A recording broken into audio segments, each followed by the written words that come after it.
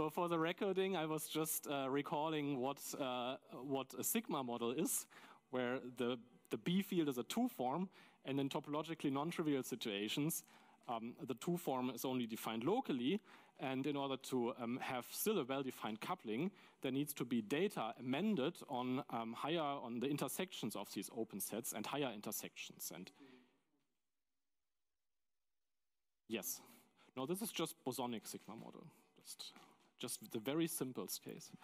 And so this data that has to be amended consists of gauge potentials on the double intersections of open sets, and they are related by an equality like this.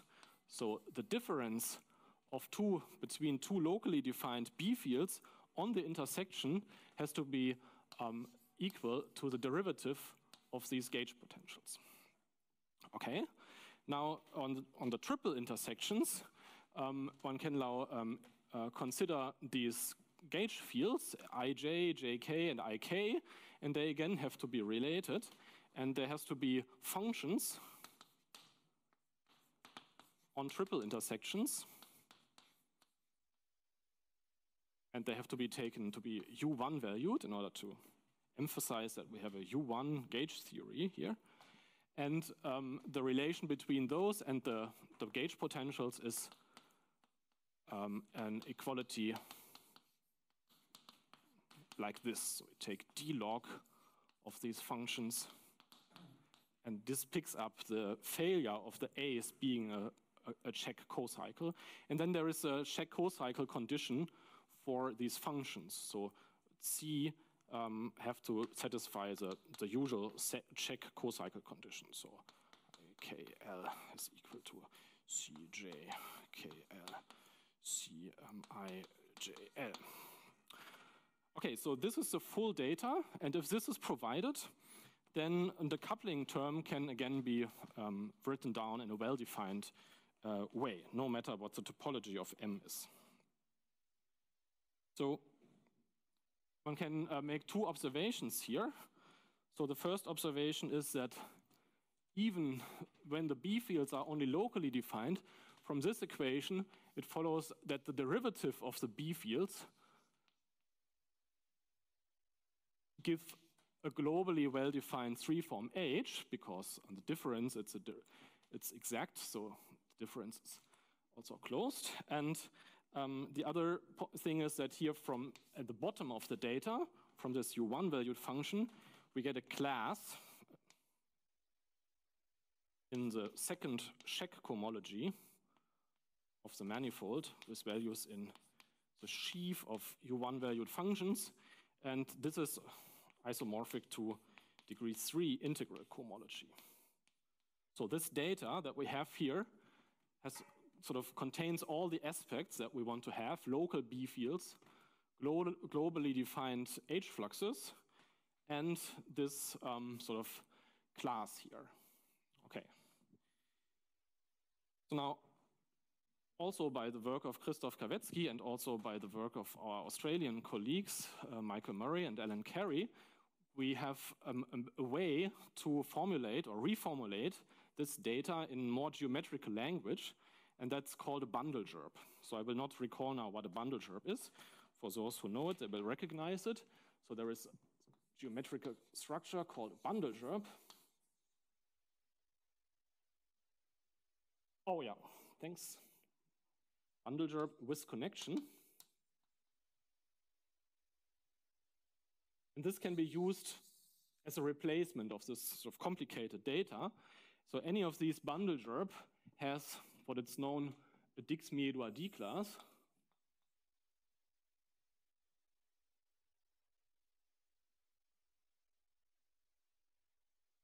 Which is precisely this class. Okay, so I was planning to this arrow here, so it's this class. And on this other side has a curvature.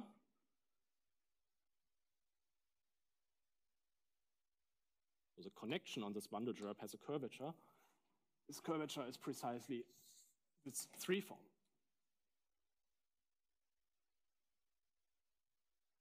And the third thing that such bundle gerbe has, it's something called a surface holonomy. So just like line bundles with connection have a notion of parallel transport along path, bundle gerbes with connection have parallel transport and holonomy along surfaces.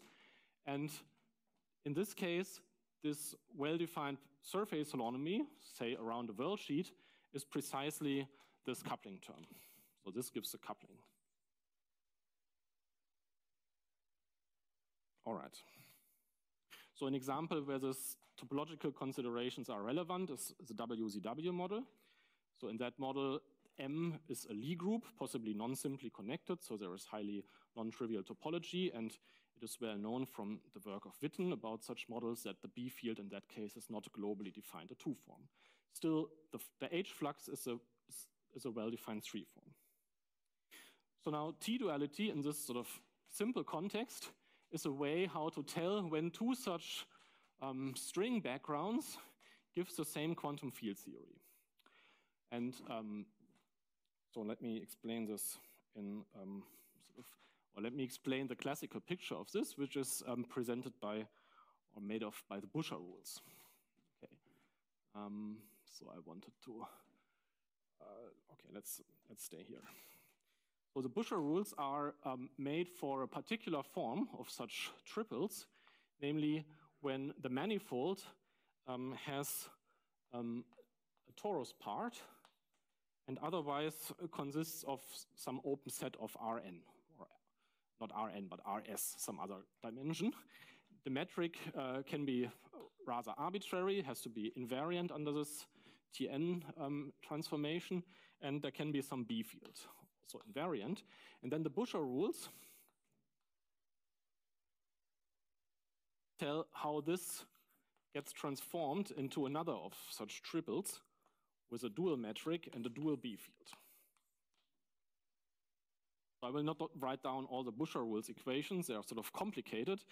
The only thing that has to be known about them at now is that the formulas for G hat and B hat mix B and G on the original side. So the G hat does not just depend on the G, and the B does not just depend on the B hat does not just depend on the B, but they are mixed. And this mixture is a very complicated way, and it's not really, yeah, it's a complicated way. Okay, and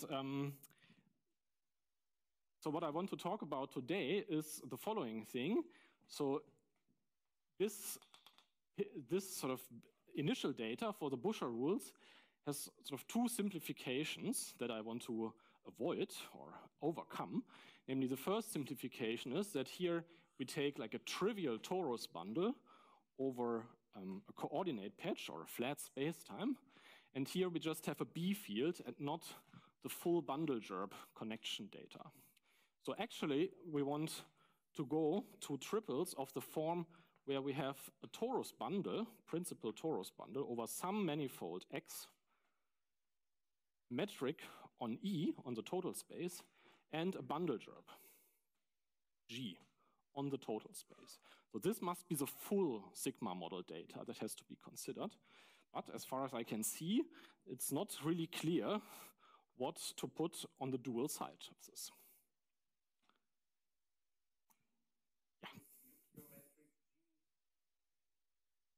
Yes, it's invariant.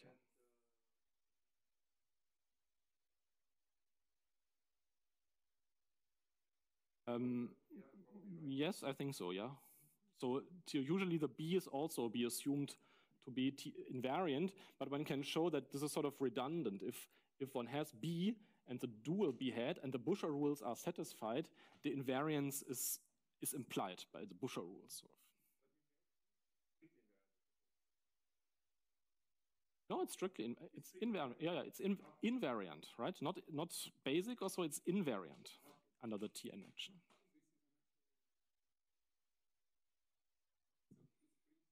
Here, yeah.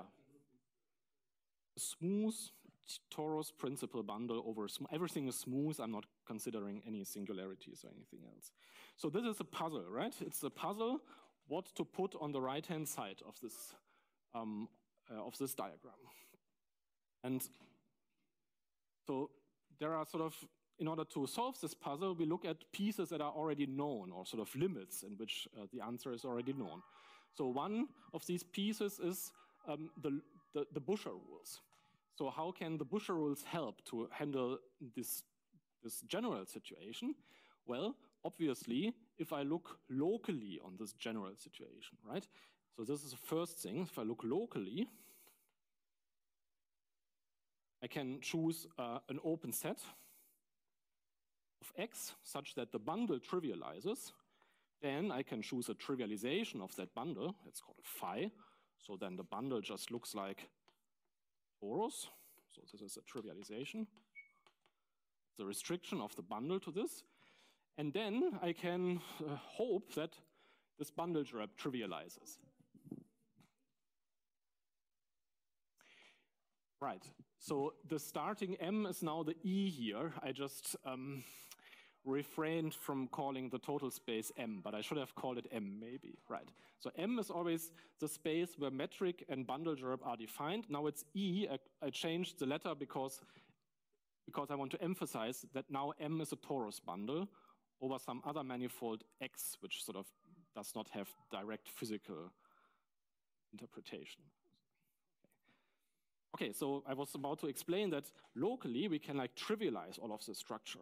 So if I make the U small enough, then the bundle trivializes, and then in good situations at least, or it has to be taken as an assumption, I can then also trivialize the bundle gerb when I restrict to along this trivialization. So let's formulate it like this. I can pull back this bundle gerb. It's a geometric object now. I can pull it back and then trivialize it, which means, just putting this notation, that it becomes equivalent to the original situation where the gerb is just a globally defined two-form. So here, a globally defined two-form appears as sort of the remaining part of the connection under a trivialization. Globally on U times Tn, right?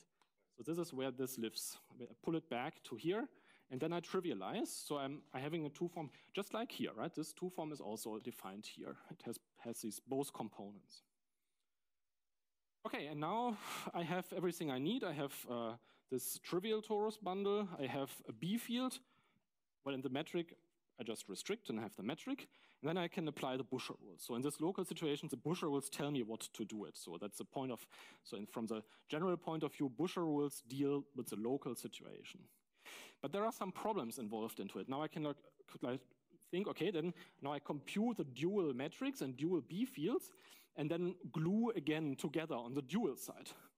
But that doesn't work, right? This was like found out very early, like just after Buscher published his rule. There was a paper of Alvarez and Alvarez-Gourmet and other people who noticed that it doesn't work. The gluing on the dual side doesn't work. And that's this famous topology change in T-duality. So I think that's like the main point why mathematicians become interested in this, because there has to be some rule how the topology of this Tn bundle changes under T-duality. Okay, so what's another part of this puzzle? One can do the following thing.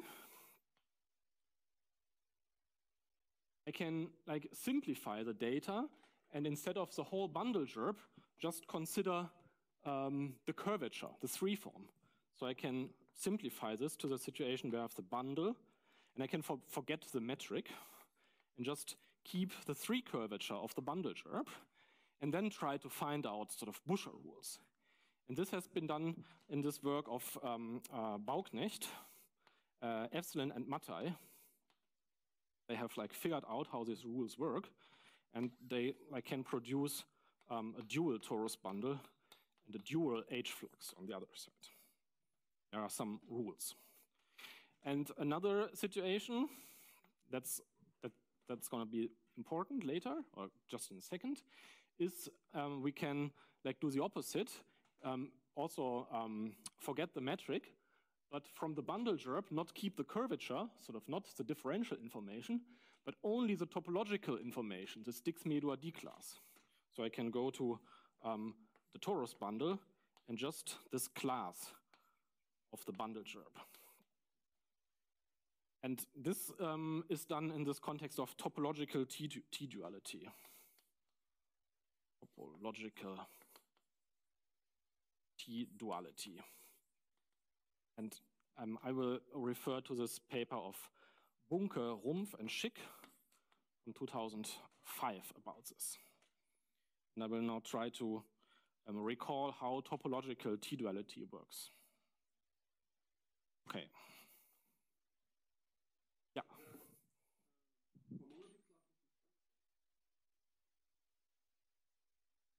Yes. So there is like a Schoen-Weil theory for gerbs, right? So if you go to real valued cohomology here from this Dix-Medoir D class, then it's represented by the curvature form, yes. There is a diagram, yes. Any further questions so far?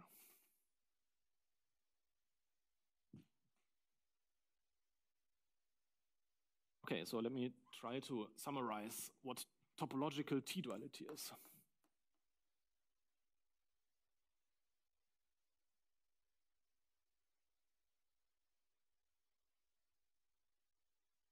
So the most important thing here to say is, or to explain, is the notion of a T-duality correspondence.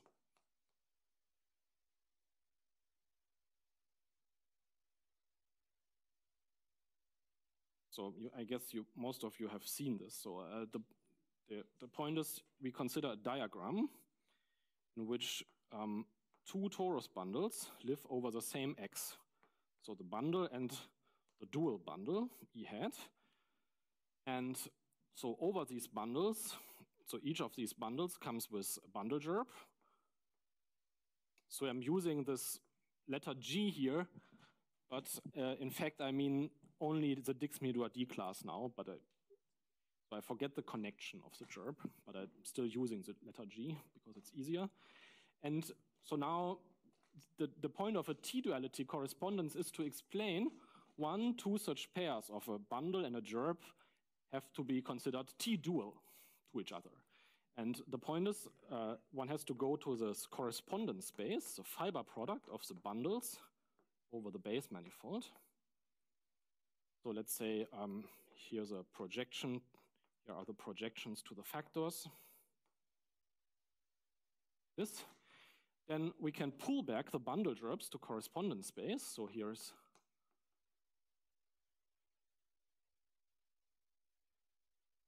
here are pullback diagrams. And then we need an isomorphism here, D. Okay, so that's the idea of a T-duality correspondence. Now, the important point is that these bundle gerbs, they are geometrical objects forming a category, not just a set of classes or so, they're forming a category. So it makes sense to say that there is an isomorphism between these bundle gerbs. And now there is a condition on this isomorphism, the so-called Poincaré condition.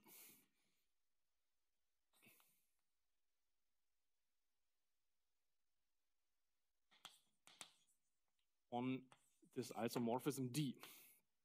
Okay, so in short, the Poincaré condition is saying, if I go to an open subset of X and trivialize everything, trivialize the bundles, trivialize the gerbs, then this isomorphism D becomes an isomorphism between trivial gerbs under the trivializations.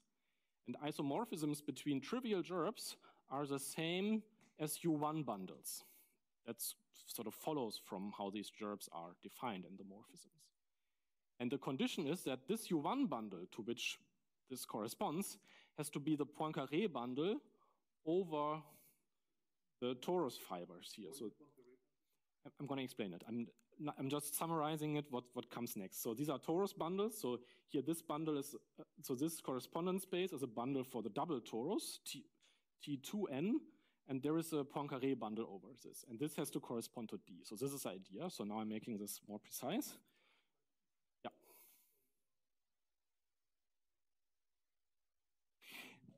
Absolutely. They form a two category. Right now, we don't need the two morphisms. They play a role when, for example, I want to explain when two such correspondences are equivalent. So I want to like go to the set of equivalence classes. Then I would have another of these diagrams, and then I need sort of morphisms in the vertical direction, and then I need a two-morphism between the D and the other D. So it is relevant for the purposes of this talk. I'm sort of not using this. Yes, they form, actually the full answer is that they form a stack over manifold. So for each X, I can consider all these correspondences, and for each X, I get a bicategory. The whole thing is a two-stack, a stack of bicategories, a sheaf of bicategories. Okay, so let me explain this Poincaré condition. So the idea is that we go to an open subset of X over which both bundles trivialize. So we have trivializations like before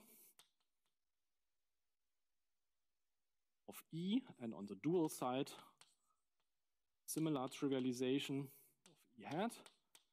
And then according trivializations of the gerbs. So T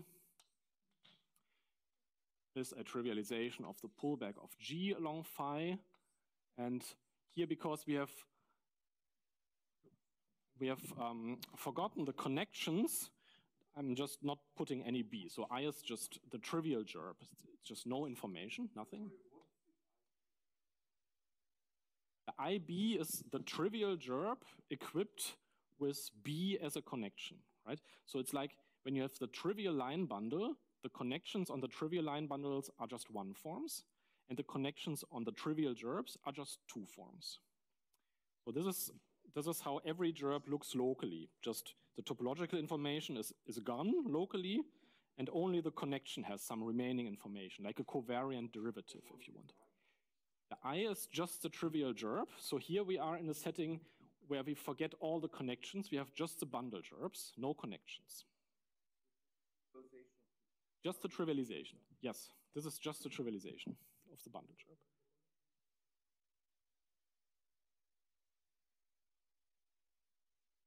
So can you say it again?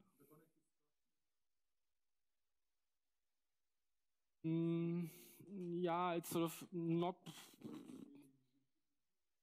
Usually I keep it.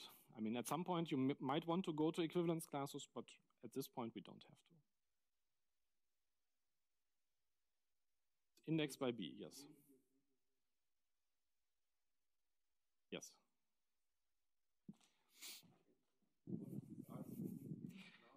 So this just means T is a trivialization of the gerb. It's a morphism or an isomorphism to the trivial gerb.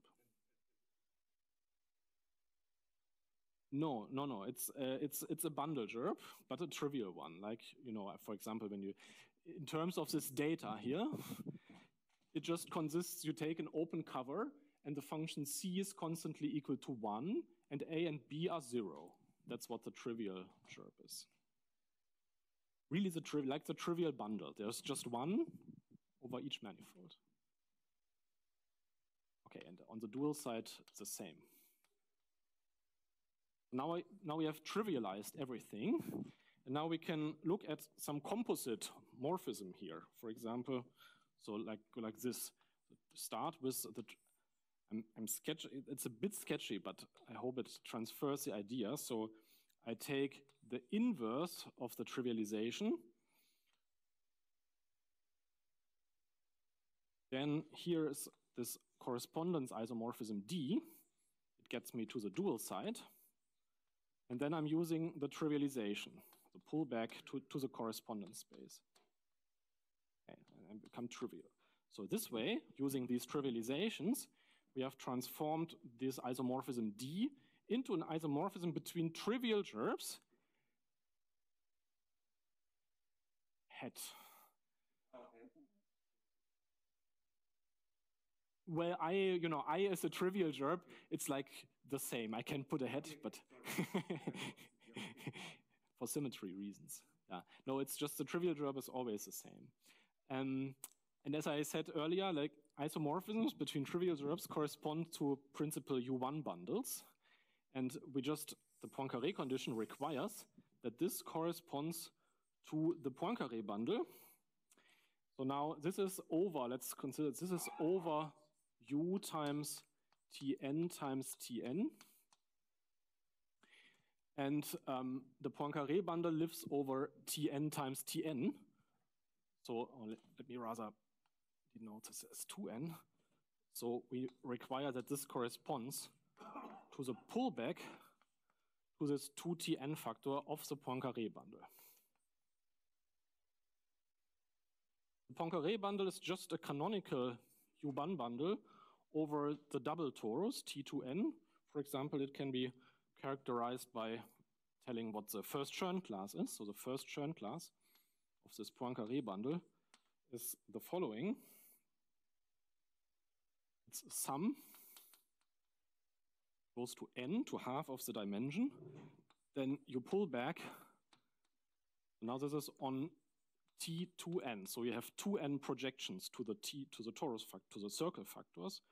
You pull back the canonical first Chern class from the direction I, take the cup product with the canonical first Chern class from the factor I plus n.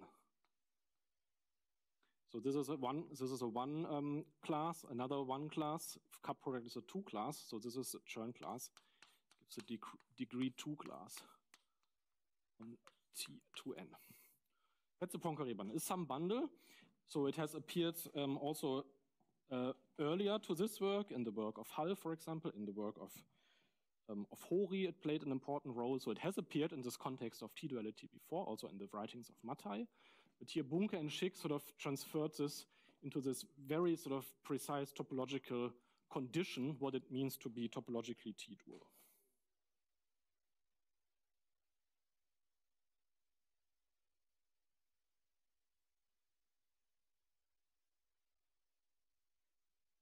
There is some relation to the symplectic geometry. Yes, directly, I'm not sure. I mean, the curvature of this Poincaré bundle, that's supposed to be a symplectic form, yes.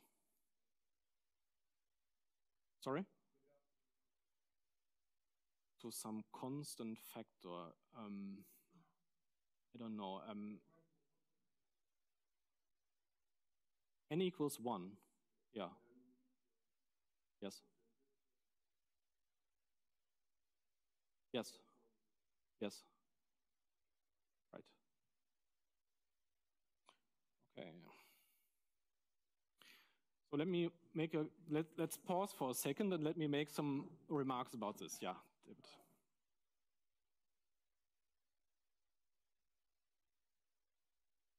Right. So, okay. Right. To be more precise, the condition is there exist trivializations such that this isomorphism corresponds to this bundle. Obviously, it's not true for all trivializations, because if I change a trivialization, I will pick up some other summons here. So there exist trivializations, right? Thanks. So I wanted to make some further remarks about this. So for me, so this work on topological T-duality is like really important because it clarifies a couple of points which are good to say.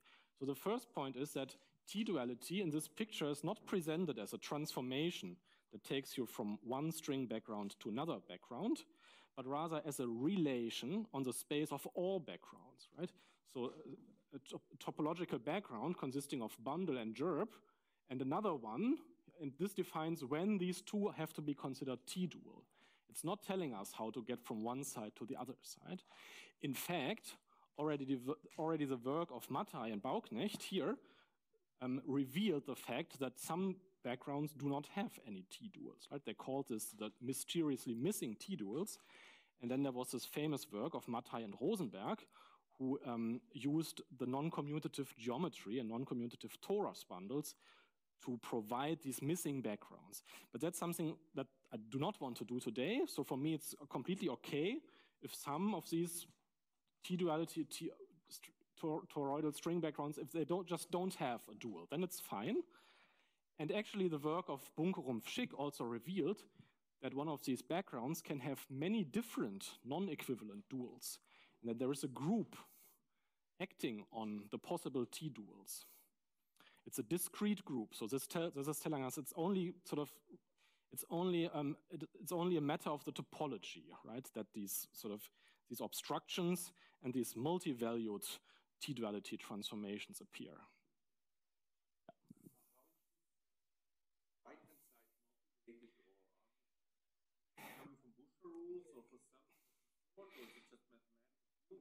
Yeah, that's a good question.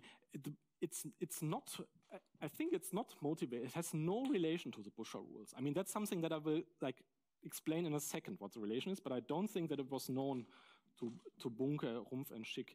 The motivation for this condition is, so first of all, sort of reproduce what Bauknecht, Efslin, and Mattei did on the level of forms, sort of enhances to topology. That worked. And then the other motivation that I also wanted to mention in my remarks now is that there is this transformation of Raman-Raman fields from one side to the other side, which mathematically are described by K-theory classes. And this has to do with this Fourier-Mukai transformation that's in this discussion of Hori, for example, how the D-branes go from one side to another side. And one of the goals of Bunke and Schick's work was to make this precise.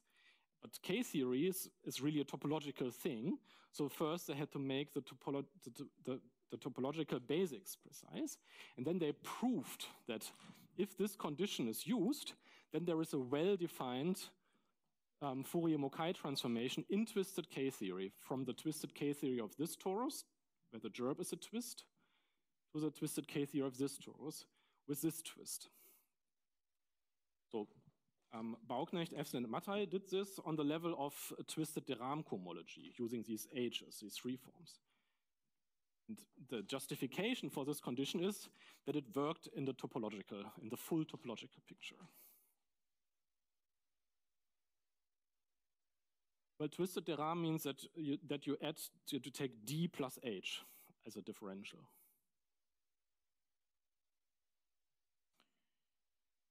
Right. I also wanted to mention that there is a relation to higher gauge theory that will also be relevant in Christian Seemann's talk on Thursday, namely the fact that if I look at equivalence classes of T-duality correspondences over X and try to classify them, I try to find a cohomological interpretation of this set of correspondences over X, then there is a two group, the T-duality two group, noted TD.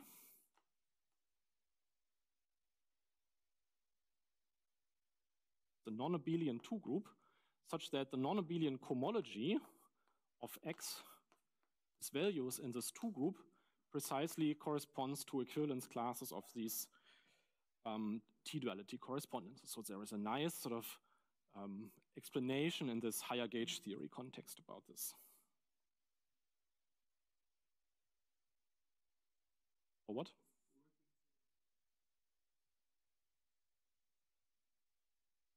No, it's not discrete, but let's talk about this later, okay?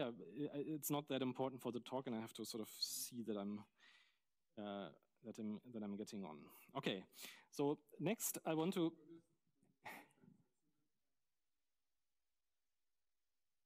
is equal to the set of equivalence classes of T-duality correspondences over X. So now I come to the main part of this talk, namely we want to know what this is, and these are the known parts. And what I explained there is the last line, topological T-duality. And so what I want to do is upgrade this purely topological picture to a differential topological picture. So I want to add connections and metrics here to this side.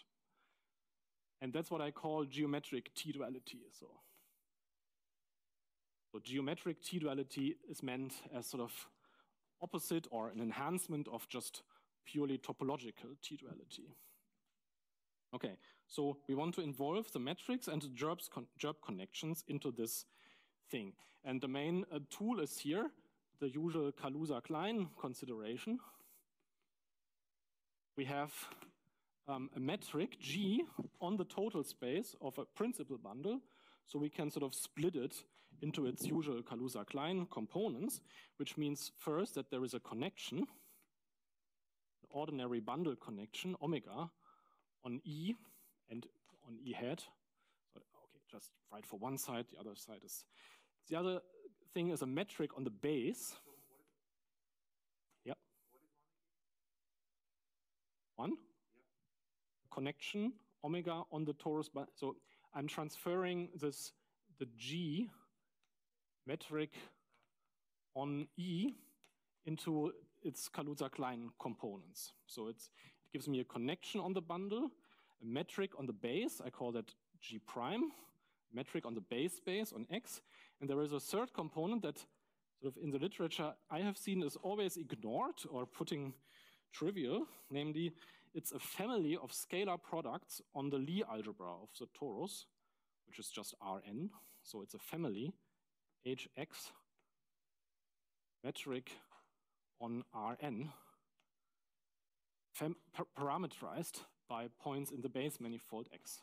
But this is like metrics on total spaces of bundles correspond one-to-one to this data.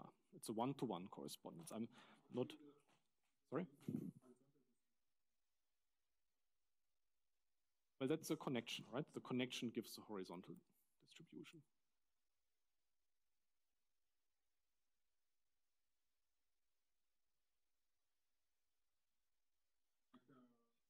The connection.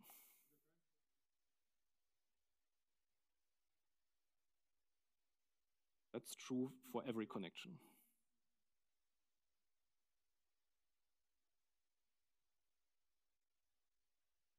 So here is no condition. So this is just a connection in the usual, it's a principal bundle, yes. Yeah, everything is principal. Everything is principal, just principal bundle. So the omega is a one form on the total space. So the main solution that I present, it's very simple, and if you look at it, it's very simple. So the main point of what I'm proposing to do is to consider a certain two form on this correspondence space. Let's call it rho, and it depends on this connection omega I get from the metric here, and the connection omega hat I get from the metric here. And it's very simple. It's just the wedge product of these two connections. So recall that when there are connections on torus bundles, so they are Lie algebra valued, so they are Rn valued. So in order to take the wedge product, I need a scalar product in order to contract the values. And I just take the standard scalar product. It's as simple as it can be. So this is a two form on correspondence space. Okay, a two form on correspondence space. And all sort of what I'm proposing is to add a trivial gerb here with this connection. So recall that the connections on trivial gerbs are just two forms. We have a two form, so we have a trivial gerb with this connection.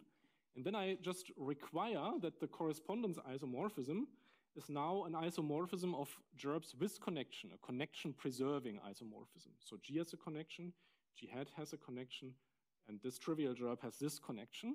It makes sense to require as a condition that this D is connection preserving. Yeah. G prime is the metric on the base. Metric G prime on X, sorry. Okay, so this is the first part of this enhancement of topological T-duality to geometric T-duality at this two form and require D to be connection preserving. I take it to be Riemannian. I haven't looked at other signatures, I must say. That I don't know. You mean in this Kaluza-Klein correspondence, it doesn't matter.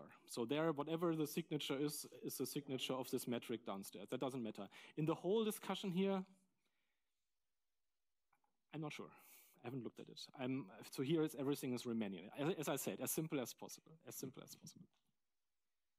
Okay. No, rho is not closed, no. So now we need a differential or geometric version of this Poincaré condition. So let's look at this. So everything here makes still sense. Oh no, I forgot one thing. So the first thing is that this D is connection preserving, but so we only have used the omega so far. So what about G prime and the H? And so there are new conditions, and we just require that the G prime is the same on both sides. Okay, that's a sort of a reasonable condition. There's just one metric on X.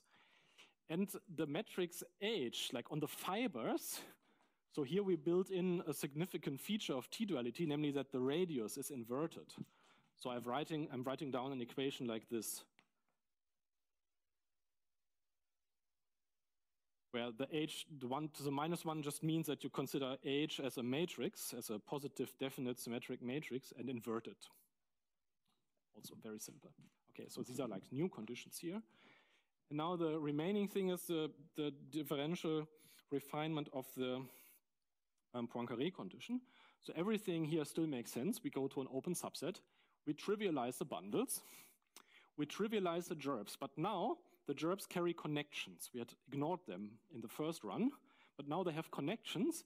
And this means that under the trivializations, we get B fields here. B and B hat. So now these trivial gerbs are equipped with connections.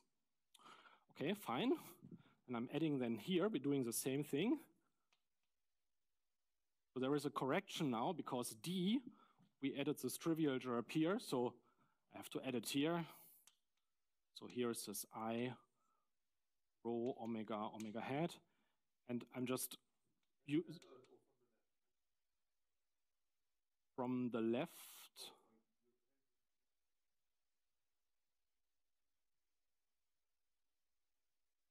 The tensor, it doesn't matter much, but the tensor is from the right, is right after G hat. No, it's just on one side. Yeah, it's sort of unsymmetric if you want, yes. It's just on one side. There's just one two form on this correspondence space, right? I mean, so if I put it on both sides, I could as well not putting it at all because it would cancel on both sides, right? If I put two things on both sides. Let's just accept it for a moment like this. I'm sort of arguing later that it's okay. And so we have also, so here the connections just add. So we have something like this. And the condition is now that this, again, now it's an isomorphism between trivial gerbs with connections, and such isomorphism corresponds to a line bundle with connection, U1 bundle with connection. And we just use the canonical connection on the Poincaré bundle.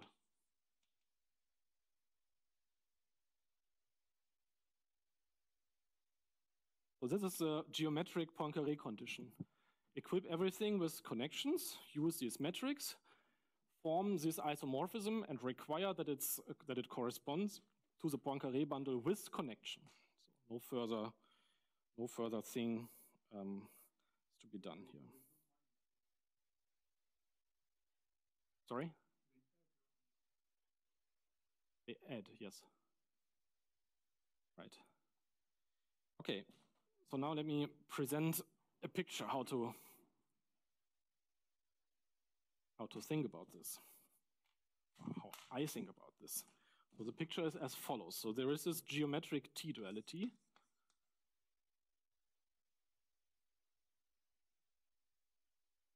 Which is made of these geometric T-duality correspondences that I just explained. And then what one can do is go back to the old situations. Let me explain this first. So we can first forget the metric. Forget all the metrics involved.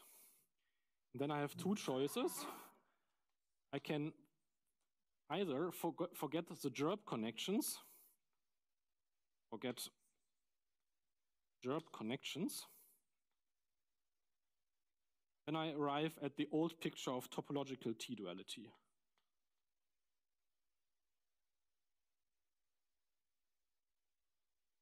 Okay. And the other option I have is I can sort of look at these bundle gerb connections and only keep their curvatures. So keep curvatures, so these three forms, the H fluxes, and then I'm, so this is like obvious because I've just added structure. If I remove all the connection, I'm just back in the old topological T-duality situation.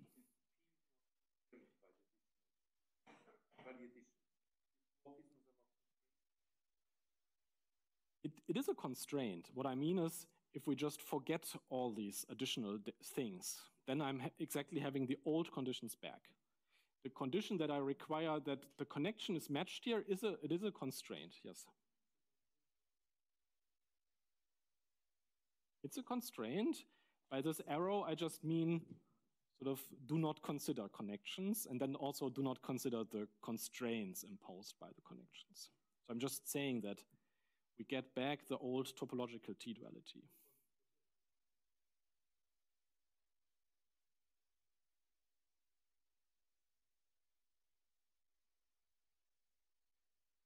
Or let me rephrase it again.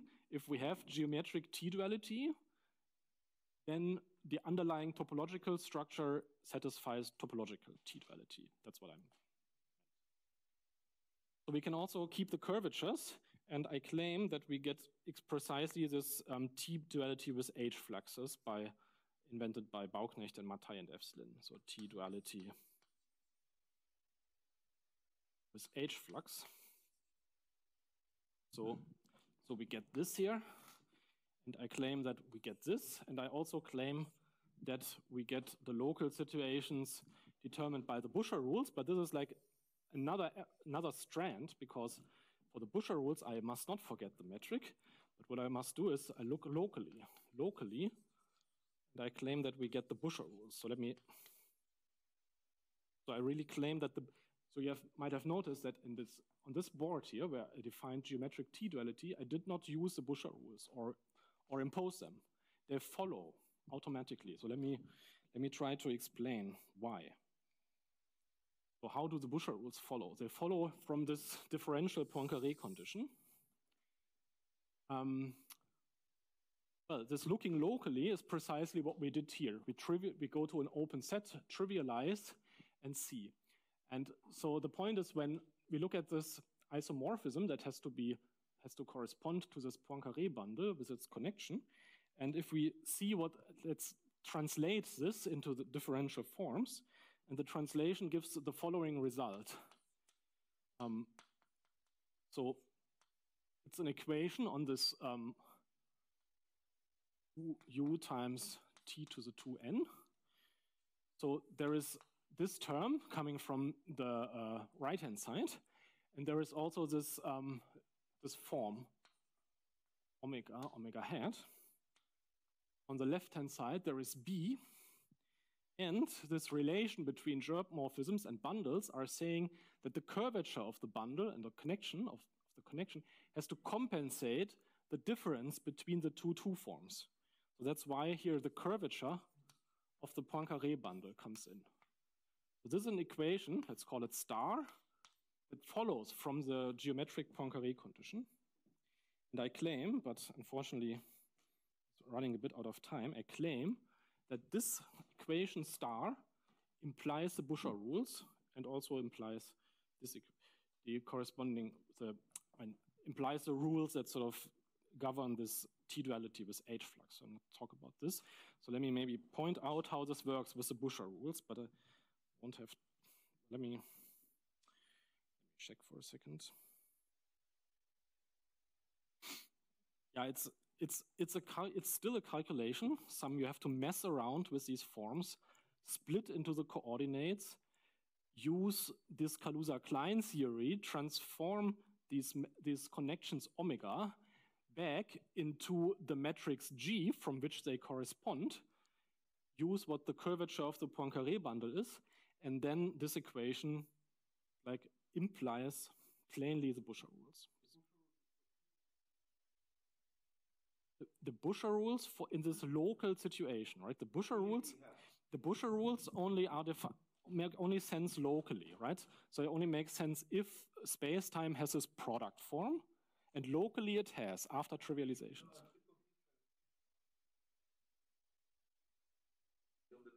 That's on the base, exactly.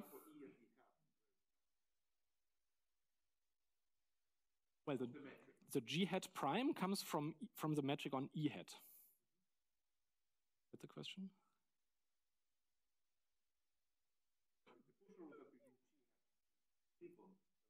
Yes. Yes, so right.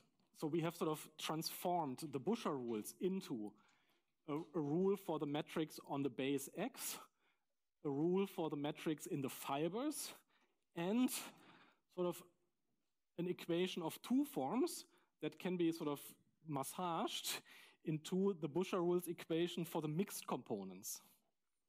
So in the end, the full Buscher rules are there without having told them. So in a sense, they follow from topological T-duality. Right? I have not made any considerations that led me to the Buscher rules directly. Maybe except of like inventing this two form here, but this is really a very natural choice. I mean, there is not any other two form on this correspondence space one could easily write down, but that's the only choice almost the only choice I've made. Okay, and the Buscher rules are implied by this. Okay, so let me add another interesting thing here in this diagram. Namely, there is another thing one can do, namely not forget the metric completely, but only keep the connection in Kaluza-Klein theory, and just forget the metric on the base and the fiber metric. So there is another arrow.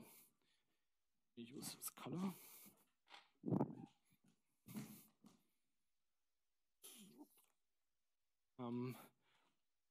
So here's just forget the G prime and HX and keep omegas. So this sort of gives me something that gets rid of this Riemannian differential geometry and only keeps the connections.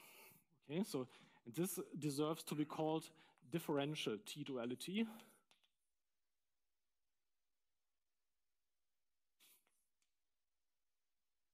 So it's another flavor, not taking care of the complete picture, but only a part of this picture. And this differential T-duality has appeared also in this work of Christian Seemann and Kim, and they have proved that, so one can at least interpret it in this way, that this corresponds to the differential homology of this two group, right? So every two group has a cohomology and a differential cohomology. And so there is a hat for the differential, this two group. And then we are here in this differential T-duality picture. So I'm just mentioning this here because of the following fact. So recall that topological T-duality is equivalent to this ordinary cohomology of the two group. And of course, there is a forgetful map from differential to ordinary cohomology. And in this very particular version of differential cohomology, so there is one of these adjustments, this map, forgetting the connection data, is surjective. So I prove this in the paper. It's just a very simple calculation, but I couldn't find the result anywhere. So this map is surjective. So this is surjective. This is a bijection. And here, this arrow is also surjective because the data of this connection on the base and the connection on the fiber is completely independent of this connection on the bundle. I can just, if I just have the omega, I can take any G prime and any H, and then I have the metric on E. So I can always choose make any choice and go back. So this is also surjective. So the map from geometric to topological T-duality is surjective, which means nothing else that every topological T-duality correspondence can be enhanced to a geometric T-duality correspondence.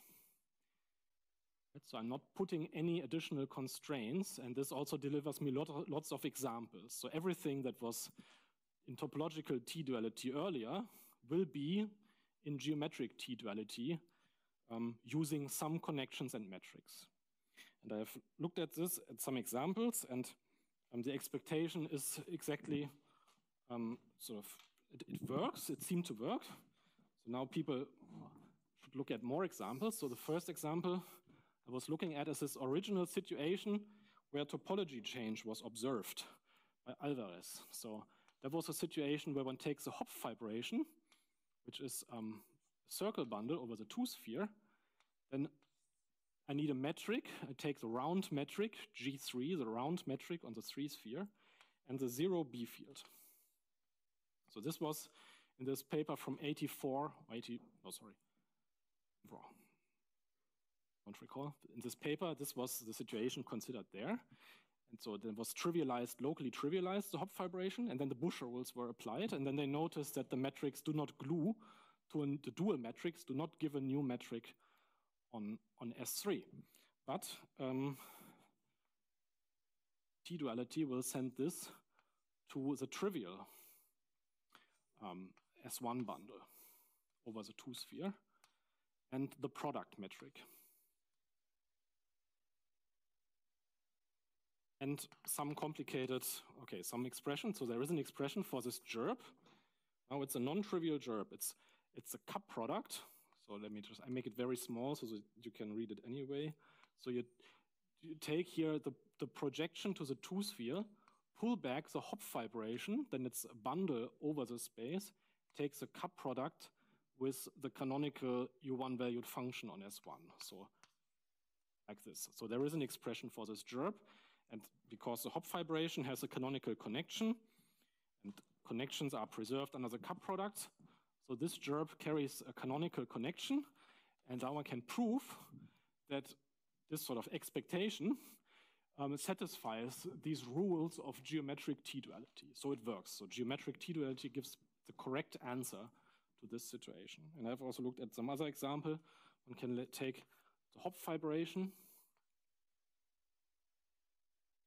also the round metric, and then not the trivial B field, but a non-trivial gerb over the three-sphere. The three-sphere carries the basic gerb that realize the canonical 3 class on the three-sphere, and this is self-dual. And this also works in geometric T-duality. So if you put this, and again the same thing on the dual side, all the rules of geometric T-duality are satisfied. Okay, so maybe 1 minute. Another interesting thing one can do, just wanted to mention this, is now to go back into this very local formalism here, where the gerbs are defined by local 2 forms, 1 forms, and functions. So if I'm doing this now on both sides of this geometric T-duality, then the picture is as follows. On the level of open sets, I get locally defined metrics and B fields on the dual side too. Let's see. Then on the double intersection, so this is intersection count 1, intersection count 2, I get transition functions of the bundles. So let's call Aij, I had Ij. So each bundle has its transition functions on double intersections. And also I get these A's from the gerb connection on double intersections. I had Ij. And then on triple intersections, so these transition functions, I can take them real valued. Even if they are torus bundles, I can lift the transition functions to real values. And then I have to take winding numbers into account. So if I take this transition functions real valued, then on triple intersections, they will give me integers, winding numbers. So I need them to, so there is just the choice I can make. And then there are theseCijks from the gerb. So this is how the full local description of a geometric string background looks like. Torus bundles and full metrics and full gerb data on the things. What is this? The transition function of the torus bundle. So I have a non-trivial torus bundle. So if I have open sets in the base, I have transition functions. Right? Usually they are U1 valued, but I can just, any U1 valued function on small sets, I can lift to real valued functions. But then on triple intersections, they won't satisfy the co-cycle condition anymore because these lifts are arbitrary. But what I get is integers on triple intersections. And these are these ones. I can simply do this. In this Deligne cohomology business, this is like usual thing that the transition functions are real valued and that are integers to compensate this difference.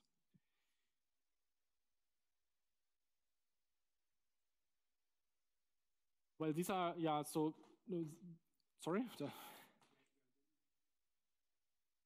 In Tn, yeah, they are, okay, let me write it. They are Rn valued on the double intersections.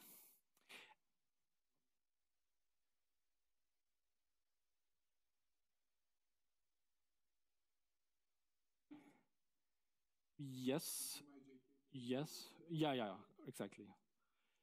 So now let me conclude. So the main point was that locally, so if I just look on the open sets locally, then the relation between metric and B field is given by the Buscher rules, by the classical Buscher rules. And now the question is how this sort of finer topological data is related. And one can simply go to this diagram and impose these conditions, then trivialize and look what the local data is. It's a standard procedure. It's horribly complicated. It took me months to do this because the conditions are difficult. But then one obtains rules here and here, higher order Buscher rules for the topological data. So let me just write them down. They look like this. So there is this dual IAJ. So here are Maurer-Cartan forms. So recall that we are on the correspondence space and double intersections. So theta hat is the Maurer-Cartan form like on the second n torus directions.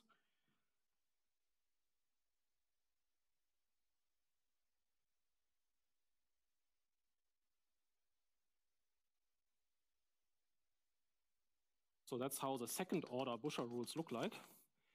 It's just a computation. It's a difficult, long computation, but it comes out from this geometrical definition. And then there's also a third order Buscher rules involving these C's. So the C's are U1 valued functions.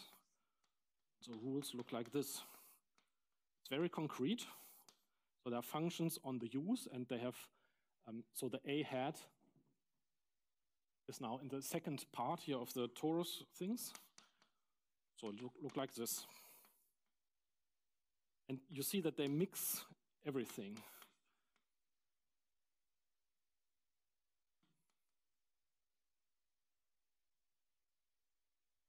Okay, so they are somewhat more complicated.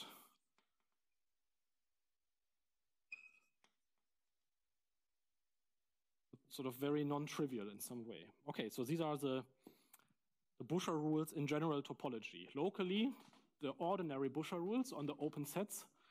And then, in addition, these Buscher rules for the connection data of the gerb, involving the connection data, involving the transition functions of the torus, which are allowed to be non-trivial now, and involving here the transition functions of the gerbs, which are also allowed to be non-trivial.